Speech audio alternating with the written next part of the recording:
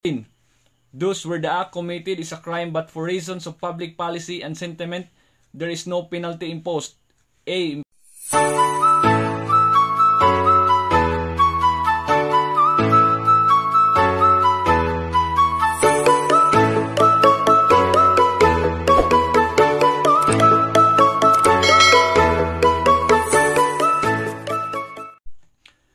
Hello mga kakognizants, welcome back to my channel, and for today's video, we are going to test your retention and understanding based on my previous discussion about criminal law and jurisprudence.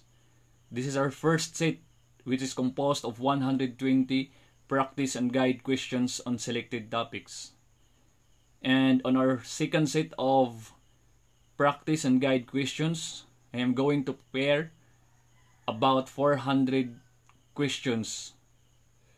And without further ado, let's get ready to rumble!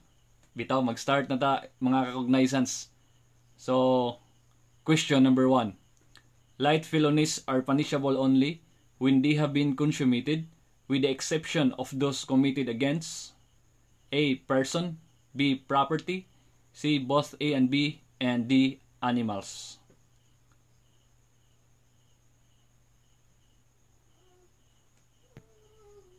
So, question number 2. It is an act of a person which is to be considered in accordance with the law. A. Exempting circumstances, B. Mitigating circumstances, C. Justifying circumstances, and D. All of the above.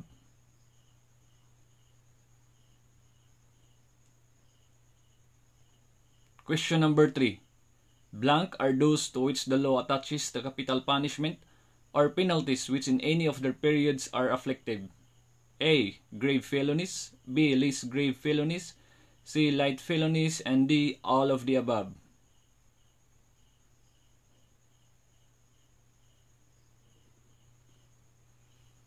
Question number 4. He is one who is old but has a mental development similar to a children between the age of 2 to 7 years. A. My classmate, B. Imbecile, C. Moron, D. Idiot.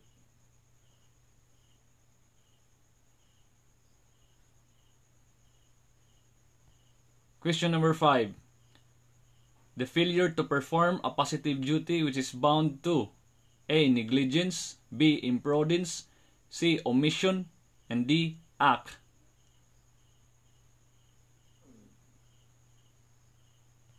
Question number 6. If the penalty is exactly 40,000, apply Article 26.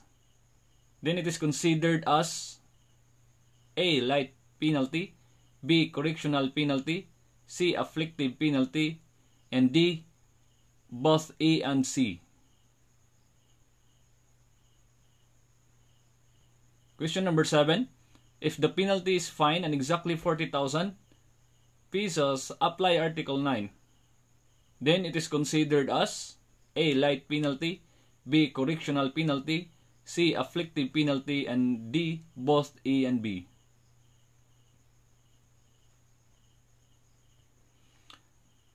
Question number 8.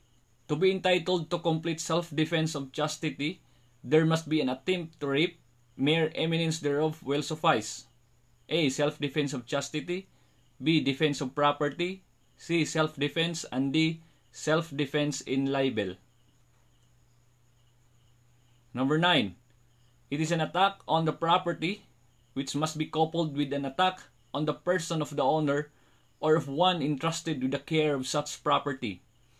A. Self-defense of chastity, B. Defense of property, C. Self-defense, and D. Self-defense in libel. Number 10. Physical assault may be justified when the libel is aimed at a person's good name and while the libel is in progress. One libel deserves another. A. Self-defense of chastity, B. Defense of property, C. Self-defense, and D. Self-defense in libel. Question number 11. The loss or forfeiture of the right of the government to execute the final sentence after the lapse of a certain time fixed by law. A. Prescription of crime. B. Prescription of prosecution. C. Prescription of judgment. And D. Prescription of penalty. Number 12. Circumstances wherein there is an absence in the agent of the crime any of all the conditions that would make an act voluntary, and hence, though there is no criminal liability, but there is civil liability. A. Exempting. B. Alternative. C. Justifying. And D. Aggravating. Question number 13. It means that the resulting injury is greater than that which is intended. A. Aberratio ictus. B. Error in persone. C. Duralex sed lex. And D. Praeter intent. Question number 14. It is covered by the term insanity because homicidal attack is common in such form of psychosis. A. Kleptomania. B. Epilepsy. C. Insane. And D. Dementia precox. Question number 15. Which is a chronic nervous disease characterized by convulsive motions of the muscles and loss of consciousness may be covered by the term insanity.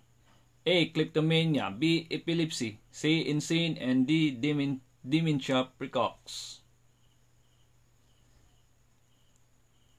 Question number 16. Act is due to the irresistible impulse produced by his mental defect, thus loss of the willpower. A. Kleptomania. B. Epilepsy. C. Insane. And D. Dementia precox. Number 17. The word promulgation refers to blank. A. Case record. B. Judgment. C. Order. And D. Trial. Question number 18. Arturo was sentenced by the trial court with death penalty, and when death penalty is still in effect, there was an automatic review by the Supreme Court. While the case is still in the Supreme Court, the death penalty was outlawed. The Supreme Court affirmed the decision of the trial court. What should be the proper penalty to be imposed upon the accused by the Supreme Court? A. Death penalty. B. Reclusion perpetua. C. Reclusion temporal. And D.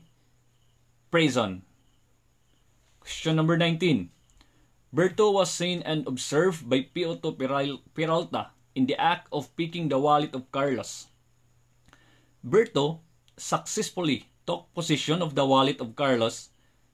At this instance, Piotr Peralta arrested Berto, and when Piotr Peralta searched Berto, a bladed weapon was found in his possession. Berto was charged with theft and illegal possession of deadly weapon.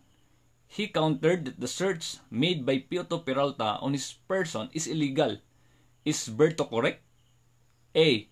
Yes, because Piotr Peralta have no search warrant when he searched Berto. B. Yes, the deadly weapon cannot be used as evidence against Berto because it was illegally searched. C. No, because the search made by Piotr Peralta is incidental to a lawful arrest. And D. Yes, because Piotr Peralta abused his authority when he searched Berto without a warrant.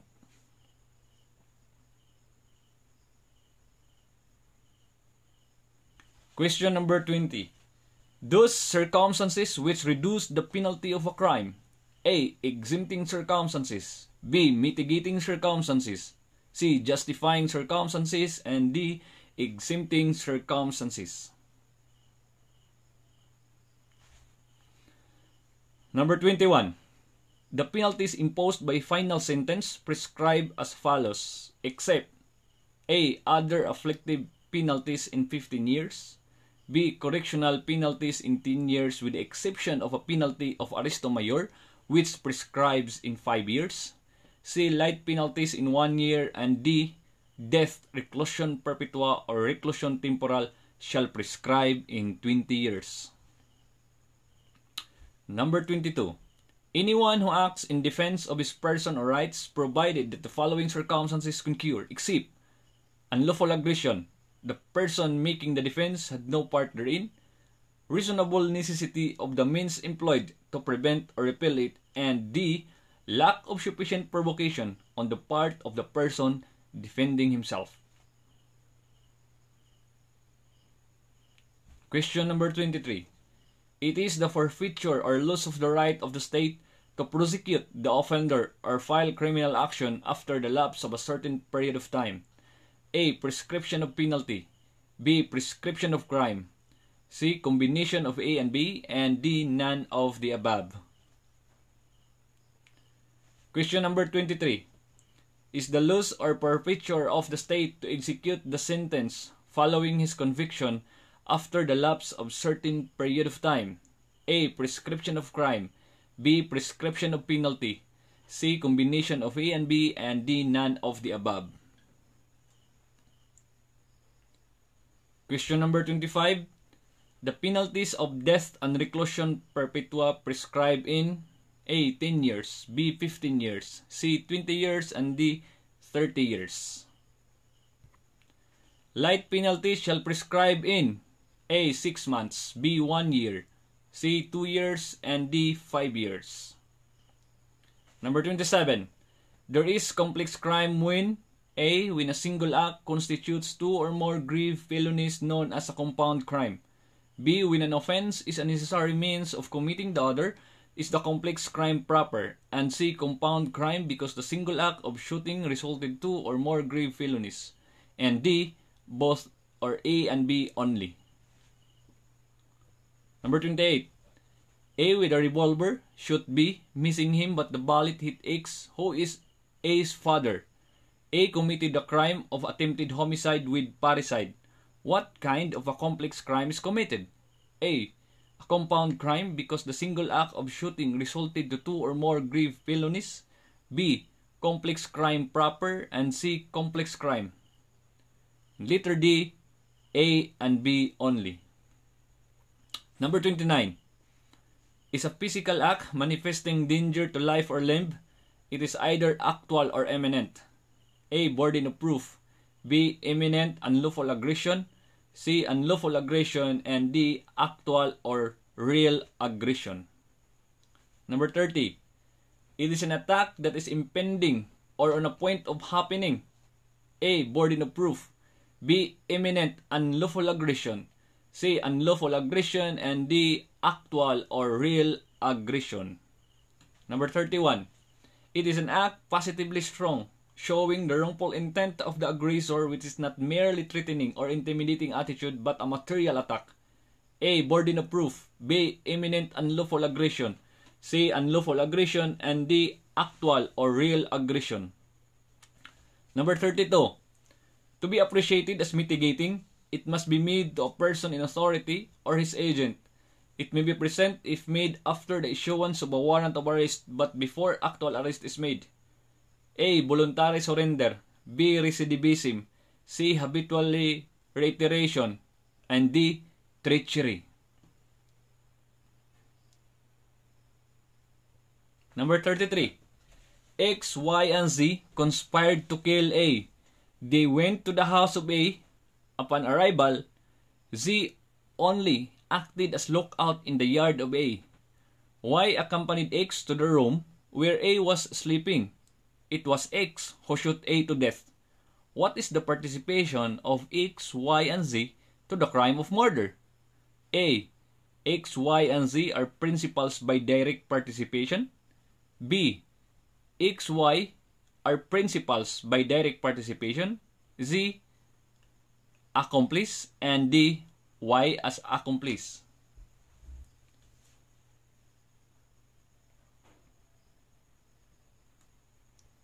Question number 34. A fine of from 200 to 6,000 imposed by the court after due hearing is blank. A. Afflictive. B. Correctional. C. Light, and D. Heavy.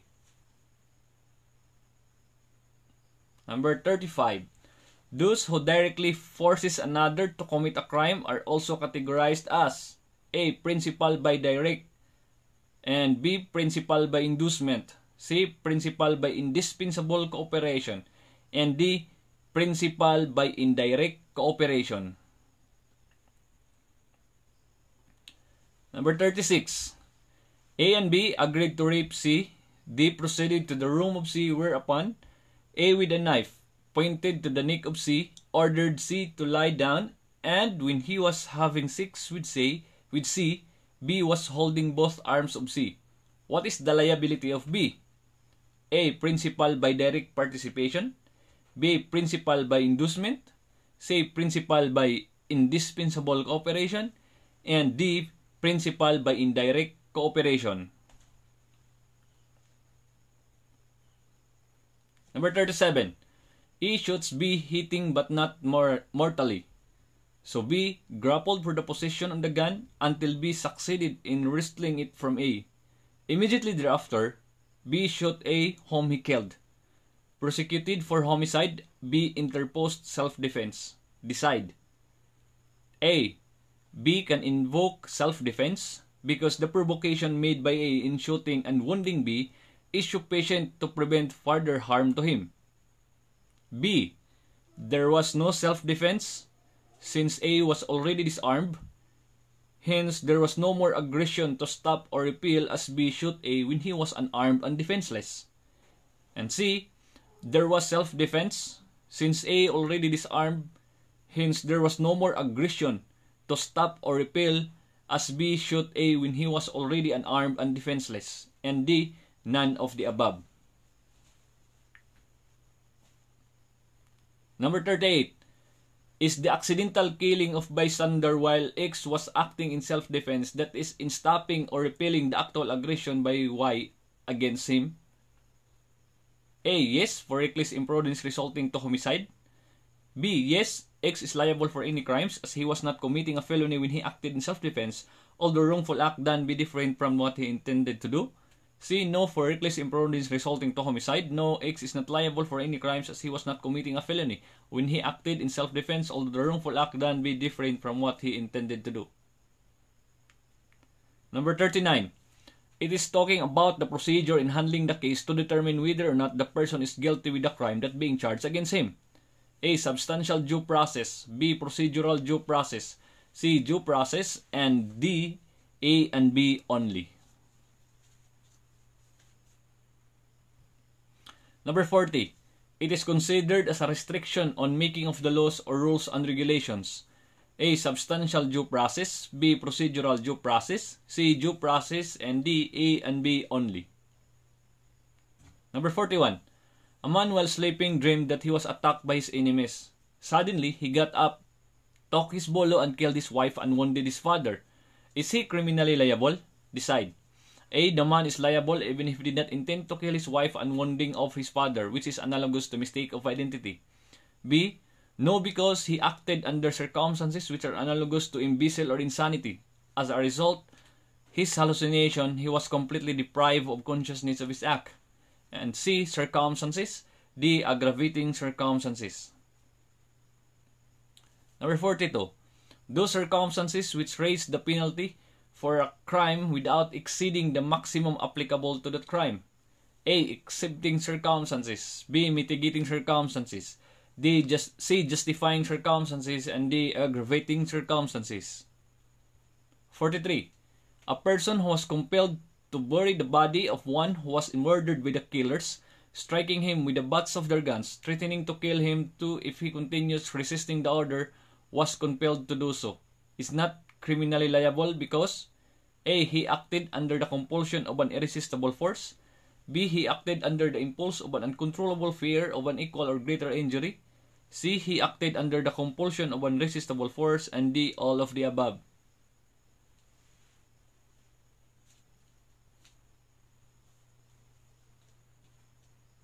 Number 44. A. With a revolver in his hand threw a knife at B and ordered him to kill C, a person sleeping nearby. Otherwise, he will shoot B to death, and being terrorized B, killed C. Is B criminally liable for murder? A. No, because he acted under the impulse of an uncontrollable fear of equal or greater injury. No, because he acted under the compulsion of an irresistible force. C. Yes, because he acted under the impulse of an uncontrollable fear of equal or greater injury. And D. Yes, because he acted under the compulsion of an irresistible force. Number 45. There are three kinds of principles, namely, principle by induction or inducement, principle by indispensable cooperation, C. Principle by direct participation, and D. All of the above. Number 46. Those directly induce another to commit the crime, induce crime, and those who directly forces another to perpetrate the offense are called A. Principle by direct participation, B. Principle by inducement, C. Principle by indispensable cooperation, and D. All of the above. Number 47. Those who cooperate in the commission of an offense by another act without which it would not have been accomplished. A. Principle by inducement, B. Principle by direct participation, C. Principle by indispensable cooperation, and D. All of the above. Number 48. Under Rule 128 in Section 3 under the new rule in admissibility of evidence, talks about that evidence is admissible when it is relevant to the issue and not excluded with a blank. The law of these rules: A. Constitution, B. Evidence, C. Rule, and D. None of the above. Number 49. It refers to the act that adjusts the amount or value of the property damage that is imposed under Act No. 2815 or the Revised Penal Code as amended. A. RA No. 10591, B. RA No. 10519, C. RA No. 10951, and D. None of the above. Number 50. Are those grounds for exception from punishment because there is wanting in the agent of the crime any of the conditions which make the act voluntary or negligent? A. Exempting circumstances, B. Mitigating circumstances, C. Justifying circumstances, and D. Alternative circumstances. Number 51. It is the burden of proof required in criminal liability or criminal crime or offense. A. Reasonable doubt, B. Clear and convincing evidence, C. Preponderance of evidence, and D. Substantial evidence. Number 52. A. With a revolver should be missing him, but the bullet hit and killed A's father. Father, A. Committed a crime of attempted homicide with parricide. What type of crime was committed? A. Complex crime, B. Compound crime, C. Special, and D. All of the above.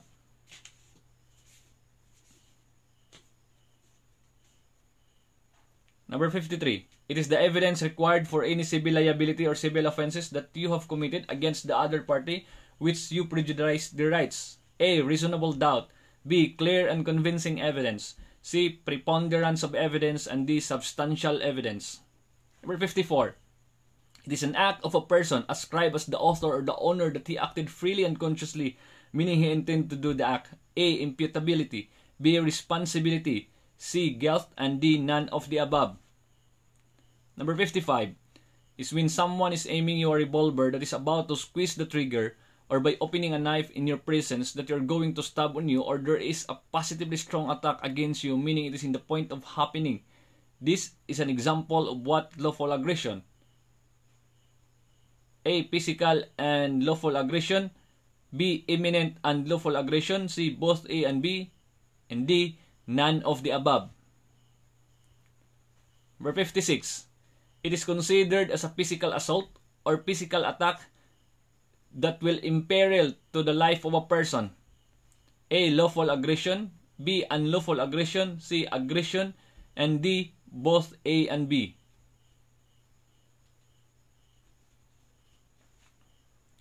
Number 57. Meaning to say you have the right to be alive, you have the right to be protected against physical harm, includes the right to have a good living. Meaning to say we must have a decent or standard way of living. A. Right to liberty, B. Right to property, C. Right to live, and D. Right to life. Number 58. It is generally applicable to all crimes. A. Inherent, B. Qualifying, C. Generic, and D. Specific. Number 59. It is necessarily accompanies the commission of a crime. Evident premeditation, intent, and staffa. A. Inherent, B. Qualifying, C. Generic, and D. Specific. Number 60. Apply only to specific crimes. A. Inherent, B. Qualifying, C. Generic, and D. Specific. Number 61. Those that change the nature of the crime.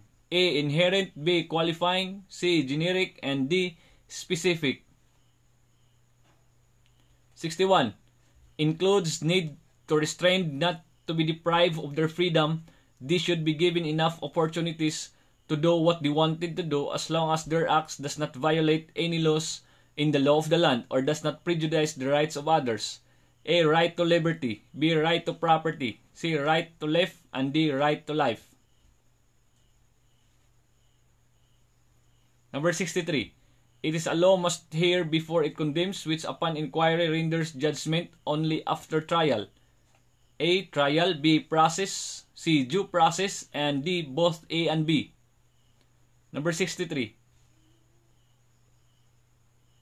Number 64. It is an act itself is not a crime unless an intention were so.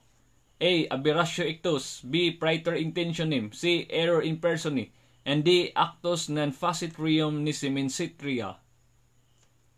Number 65.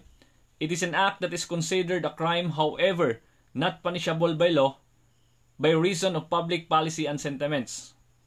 That is sentiments, not settlements. By reason of public policy and sentiments. A. Absolutory cause, B. Investigation, C. Causes, and D. None of the above. Number 66. In Rule 130 under Section 2 of the new rule, it is consists of writings, recordings, photographs, or any material containing letters, words, sounds, numbers, figures, symbols, or their equivalent, or other modes of written expression offered as proof of their contents. A. Documents, B. Documentary, C. Documentary evidence, and D. Document as evidence. Number 67. What crime exists when a single act constitutes two or more grave or less grave felonies, or when an offense is necessary means for committing the other?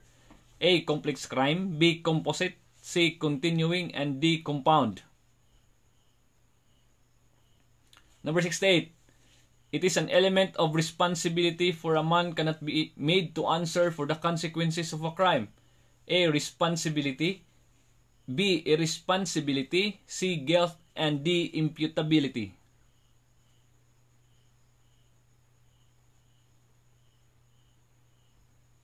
Number 69. It is the quality by which an act may be ascribed to a person as its author or owner.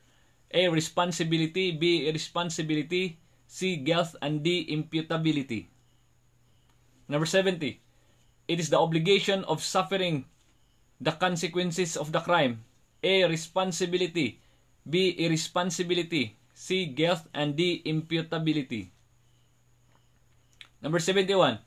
It includes still pictures, drawings, stored images, x-rays, films, motion pictures, or videos. A. Film, B. Photography, C. Documents, and D. Documentary. Number 72. Which of the following enumeration is an example of an afflictive penalty? A. Fine, B. Arresto mayor, C. Prison mayor, and D. Destierro. Number 73. This pertains to the act of a person. A. Exempting circumstances, B. Justifying circumstances, C. Justice League, and D. None of the above. Number 74. This pertains to the actor in the commission of the crime. A. Exempting circumstances, B. Justifying circumstances, C. Justice League, and D. None of the above. Number 75. It refers generally to the acts that are prohibited by special laws. A. Felony, B. Mala insi, C. Mala insist, D. Mala prohibita. Number 76. The person committed a crime is exempted from criminal and civil liability. A. Exempting circumstances, B. Justifying circumstances, C. Justice League, and D. None of the above. Number 77. The person who committed a crime is exempted from criminal liability, but he is civilly liable. A. Exempting circumstances, B. Justifying circumstances, C. Justice League, and D. None of the above. Number 78. Under this rule, crimes are not triable in the courts of that country unless their commission affects the peace and security of the territory or the safety of the state is endangered. A. French rule, B. Spanish rule, C. American rule, and D. English rule. Number 79. When the law attaches capital punishment or afflictive penalties, the felony is said to be A. Grave, B. Light, C. Less grave, and D. Serious. Number 80. Infractions to the law punishable by arresto minor or a fine not exceeding 200 pesos or both. A. Grave, B. Light, C. Less grave, and D. Serious. Number 81. This person suffering from mental condition that their mental condition is analogous to a childishness, and they are advanced in age but their mental condition is the same as a child having an age between 2 years old to 7 years old. A. Person with special needs, B. Imbecile person, C. Insane person, and D. In love person. Number 82. Aberratio ictus in which the perpetrator is criminally liable means mistaken identity, mistake in the blue. C. Results are less than intended, and D. Result is greater than intended. Number 83. Exempted in all criminal liability because there is a complete absence of intelligence, meaning you don't have any idea on the effects or on the outcome of the act. D. Have been committed because there is a complete absence of intelligence. A. Person with special needs, B. Imbecile person, C. Insane person, and D. In love person. Number 84. In Rule 130 under the new original document rule of Section 4 states that an blank of a photograph includes blank or any blank therefrom. A. Original negative print, B. Original positive printout, C. Original positive print in, and D. Original negative printout. Number 85. A and B are neighbors. During a drinking spree, A punched B without any provocation. B's injury required medical attendance for a period of 7 days. Immediately thereafter, SPO1T Anga, whose help was sought by B, took the statement of B and did not know what to do. What crime was committed by A. Slight physical injury, B. Serious physical injuries, C. Ill treatment, and D. Least serious physical injury. Number 86.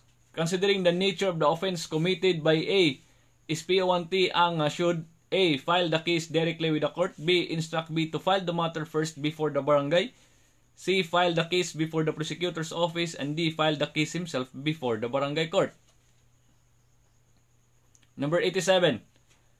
Assuming that the result of the action of A was death instead of a mere physical injuries against B, SPO1T Anga should, in his investigation and report, concentrate and stress on whether or not A was drunk at the time the barangay court has no jurisdiction over the case, whether or not B was also drunk, and D. None of the above.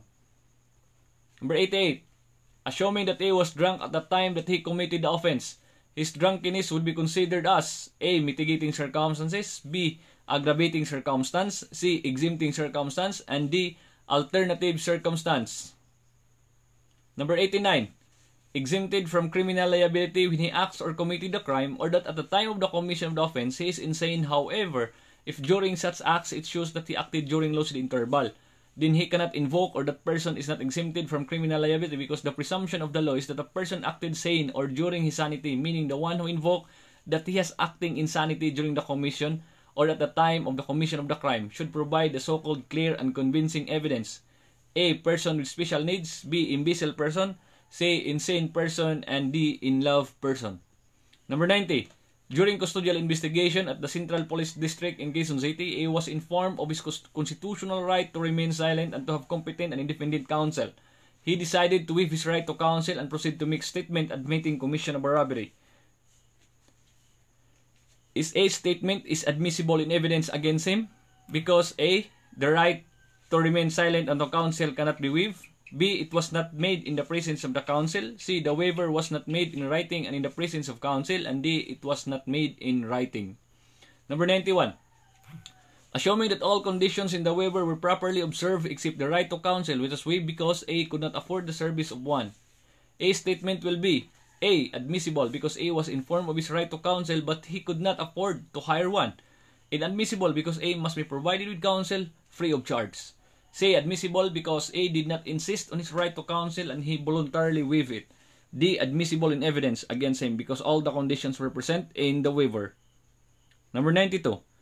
Assuming that the public prosecutor, on the basis of now written confession of A, who waived his right of counsel because he could not afford one, filed the information against him and the judge after trial, convicted A on the basis of his written confession.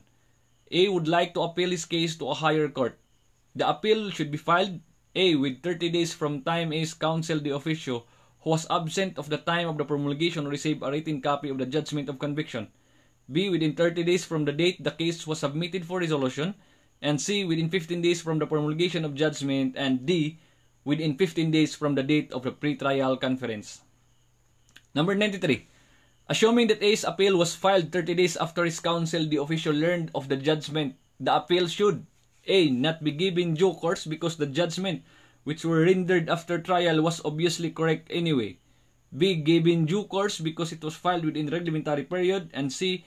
Not be given due course because the confession was really inadmissible against A and the judgment of conviction must be reversed, and D. None of this. Number 94.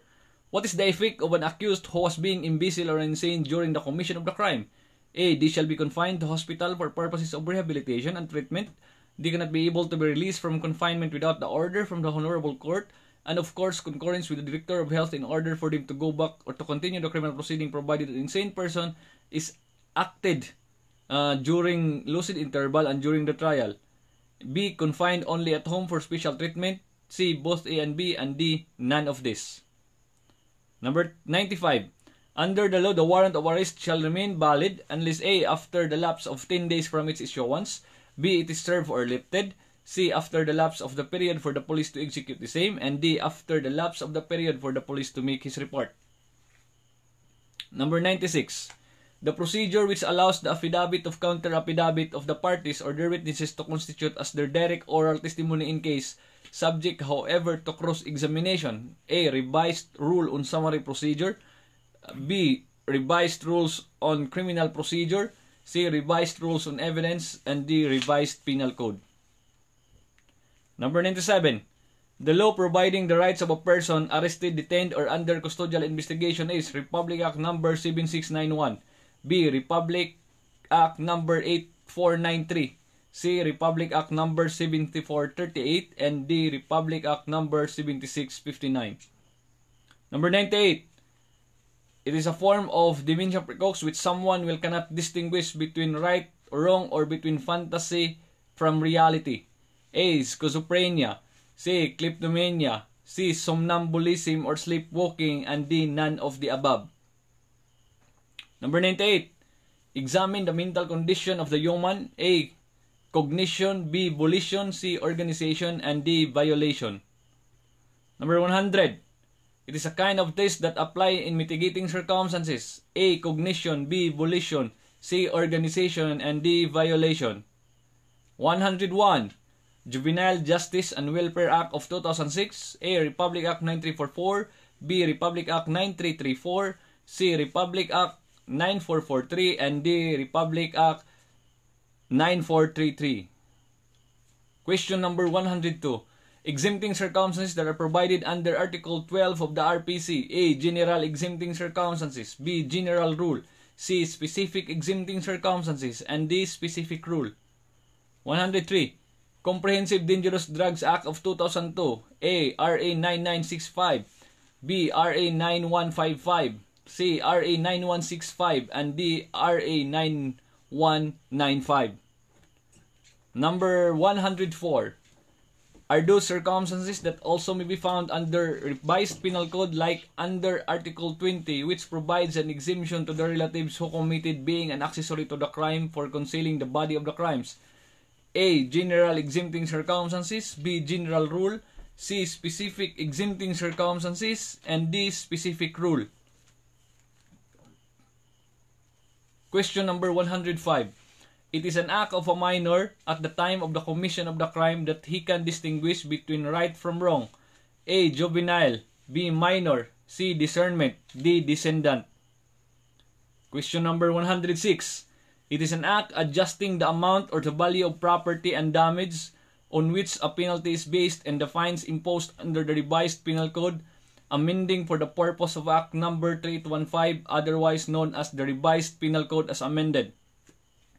A. RA number 10591, B. RA number 10991, and C. RA number 10955, and D. Republic Act 10951. Question number 107. It is an act providing for a comprehensive law on firearms and ammunition and providing penalties for violations thereof. A. RA number 10591, B. RA number 10991, C. RA number 10955, and D. Republic Act 10951. Question number 108 is one of the circumstances that will affect criminal liability as provided also under Article 12 of the Revised Penal Code or Act number 3815 as amended. A. Exempting circumstances, B. Justifying circumstances, C. General circumstances, and D. Specific circumstances. 109. Aggravating or mitigating according to the nature and effect of the crime and other condition attending its commission. A. Exempting circumstances, B. Alternative circumstances, C. Justifying circumstances, D. Aggravating circumstances. 110. Why is that the prescription of crime is act of grace by the state? A. Because of the lapse of period of time where the state can no longer exercise its no power to prosecute the criminal case. B. Because of the lapse of a period of time where the state can no longer exercise its power to prosecute the criminal case. C. Because of the lapse of period of time where the state can longer exercise its power to prosecute the criminal case. And D. All of the above.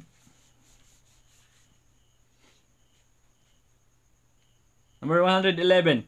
The forging, copying, or imitating of something without a right to do so and with the purpose of deceiving or defrauding. A. Treason, C. Thief, C. Counterfeiting, and D. Allegiance.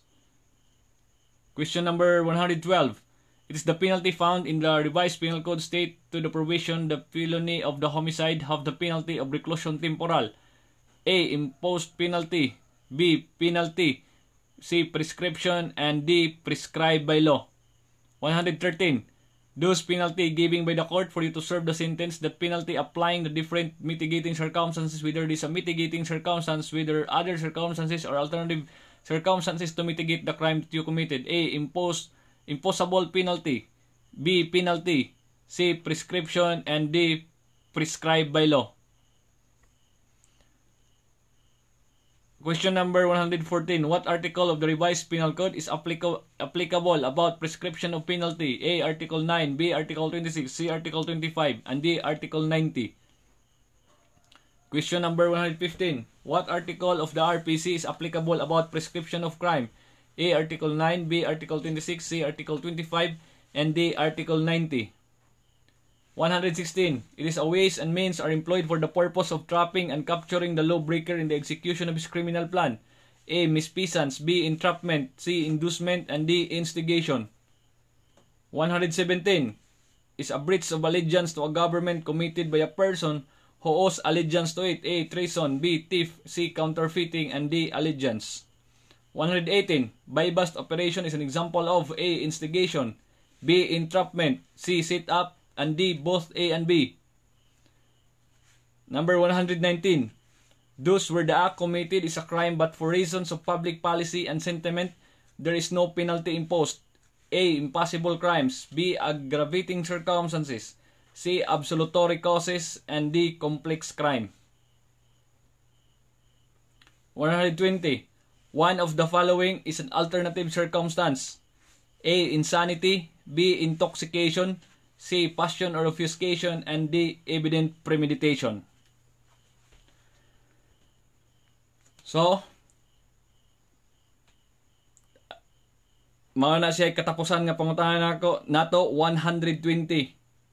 1 to 120 is considered nato as practice and guide questions on selected topics on criminal law and jurisprudence. So, the final answer of this practice question will be found at the comment section.